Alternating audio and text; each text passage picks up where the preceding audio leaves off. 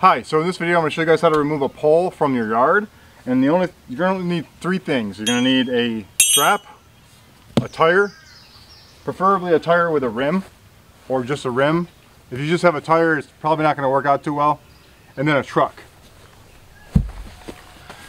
So we're going to wrap the strap around here. We're going to use the tire as leverage, and we're going to pull it with the truck, and it's going to come right out. What you're going to want to do is wrap the strap as close to the bottom as you can, and just kind of tie it up a little bit.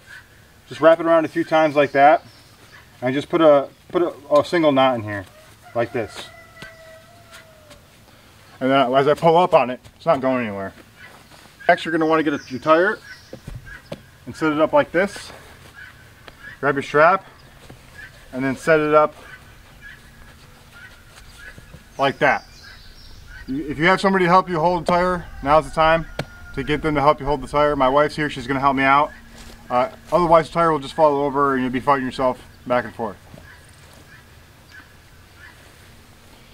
Next, what I'm going to do is just attach this other end to my truck.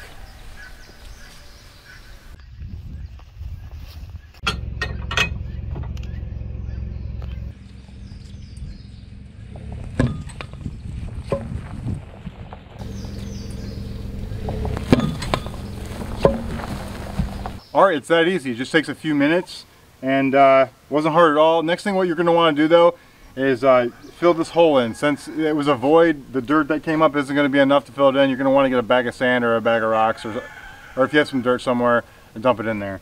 So you don't want to break your ankle on this hole. Well, hey, if you learned something, hit the like button. If you know a better way of doing this, I'd like to hear about it in the comments. Thanks for watching.